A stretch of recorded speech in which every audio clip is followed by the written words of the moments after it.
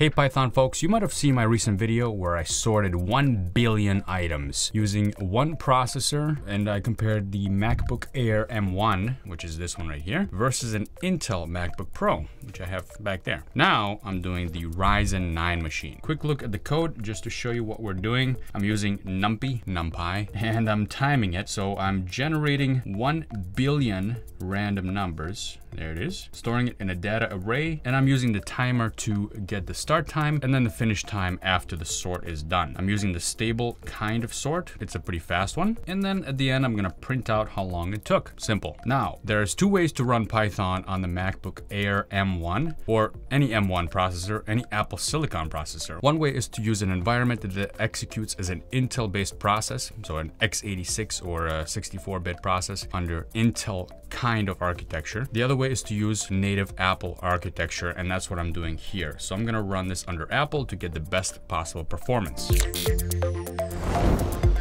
So I'm gonna run Python and pass in that program, and that's all I need to do. Now here in Windows, on the Ryzen 9 machine, I'm gonna do the same thing. Now on both of these, I installed a Conda environment so I can manage my environments, and I did the same thing on Windows. So that's what I'm gonna do here as well. I'm gonna select this Anaconda prompt, and I'm gonna run Python, passing in that program. We're gonna do this at the same time to see who's going to finish first. Just for fun, I know they're gonna print out the results at the end. Anyway, let's go. Now you'll see the differences on the one that's running on the MacBook Pro. I did actually add comments to print out start and finished. I didn't do that here, but other than that, the program is exactly the same. Just to show you that this is executing under an Apple process. Here it is under activity monitor on the MacBook Air, and we have that CPU. It's a one process operation taking up almost an entire single CPU running under Apple. There we go. Now let's take a look at the task manager on Windows just to show you what's going on here on the Windows side. And we have only 12% for some reason of the CPU being utilized. Not sure why, but there is a heck of a lot of memory being utilized. 4.3 gigabytes, and it keeps growing. Let's see how much memory the Apple one is using. So yeah, Python 3 is using quite a lot of memory here as well. Hey, 1 billion numbers is a lot of integers to store in memory. So let's see who's going to win out of these two machines. I need my little song for running Python code. Python, Python, we're waiting on a code, we're running Python. Okay folks, I'm a little surprised here, but we have a winner, and it's the Ryzen 9 machine. Even in Windows, it's still beating the MacBook Air M1. So the execution here took 139 seconds to run to sort 1 billion items. Now I know that they didn't have the same set of numbers. Some of you might comment saying, oh, well, you should be using the same set of numbers. So I am gonna run this a couple times. I'm not gonna bore you with the details of that. I'll just skip that and report at the end how long this takes. But yeah, for now, it looks like it's winning, and winning by quite a bit. I'm still waiting for this one to finish. There it is, 191 seconds on the Apple M1. Let's run that again. I just wanna make sure that that wasn't a fluke. And they're off.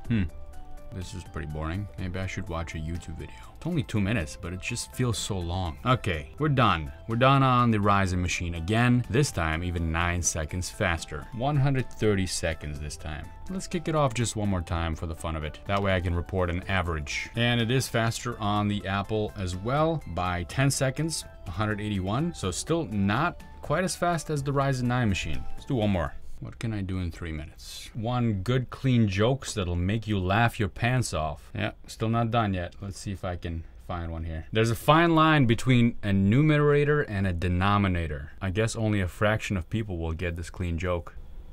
What do dentists call their x-rays? Toothpicks. All right, that's enough. 132 seconds on the Ryzen 9, so we've got a pretty consistent number now. We're bouncing around that 130 range. And let's fast forward to when this machine will be done. Boom.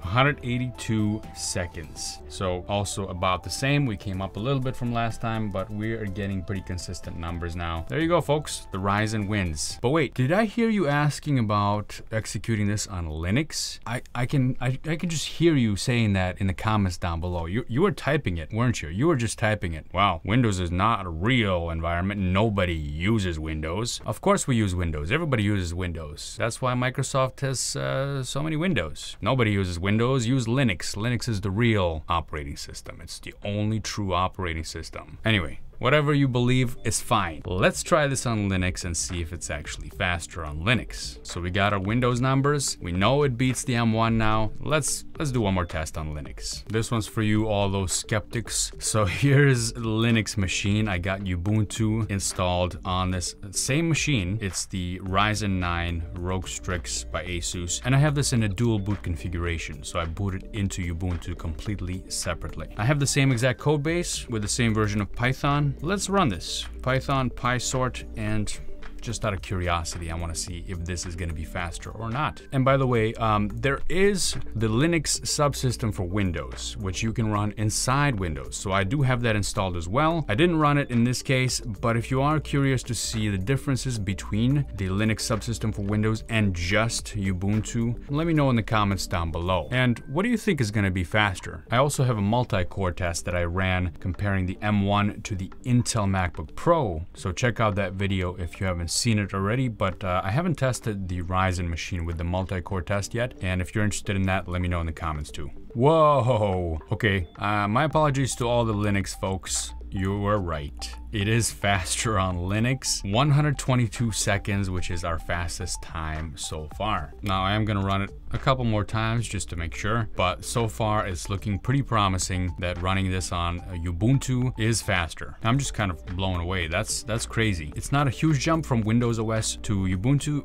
but it is pretty significant. And if we were running, let's say, a bigger program, this could add up. All right, folks, I ran this 2 more times and the results are clear. It's pretty consistent. 122 seconds and 121.8. So we are getting those consistent results from the Ubuntu machine. I think we've got enough to summarize this little session. I'll throw it up on the screen right now. Our M1 didn't do so well this time. Usually I have some more faith in it, and it usually wins some of these tests that I have thrown at it. But in this case, the Ryzen 9 takes it in Windows, and furthermore, Ubuntu actually beats Windows by a little bit. So Ubuntu with Ryzen 9 actually beats all these. Very nice. If you didn't see my video comparing the M1 to the Intel MacBook Pro that I got back there, check it out right here. Thanks for watching, and I'll see you next time.